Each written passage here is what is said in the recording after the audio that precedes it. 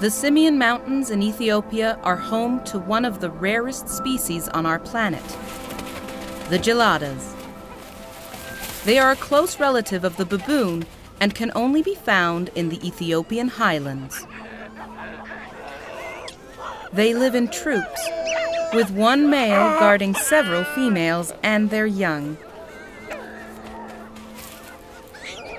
But in order to hold such a high-ranking position, the young males have to constantly fight and face the challenges their competitors make. Their long cape of hair, accentuated muzzle, and their bright red chests come in handy when it comes to showing off their status. The Gelada troops form large herds with over 400 members, but unlike baboons, their close relatives, they don't sleep on trees.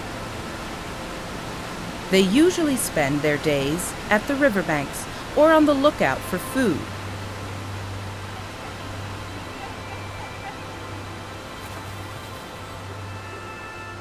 As they are the only primates who exclusively restrict their diet to grass and grass seeds, the local farms are a very attractive option on their food menu.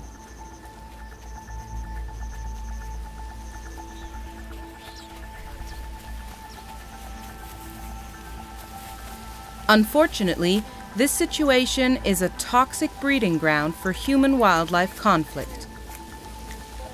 With human activities and farmlands continuously expanding into Gelada territory, this is probably the biggest threat to their species.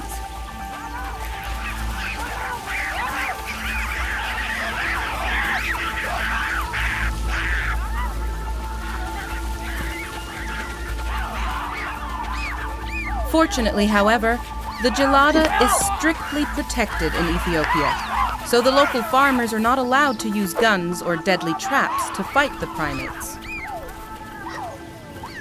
To protect themselves from their natural predators, like leopards, they spend their nights in the steep cliffs below the fields.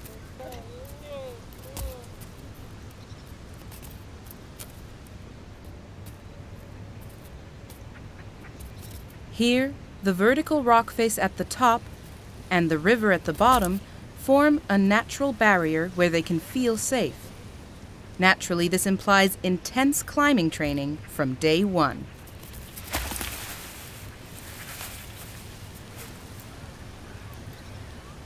The Gelada's exceptional climbing skills make them probably the best mountaineers within the primate world.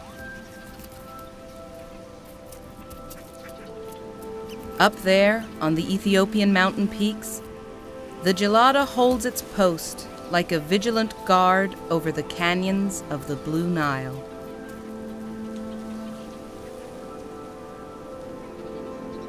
This video was made in collaboration with the conservationists Earth Offline and Alon Mekin. Check out their Instagram channels for their incredible work, more info on the Geladas, or other conservation topics.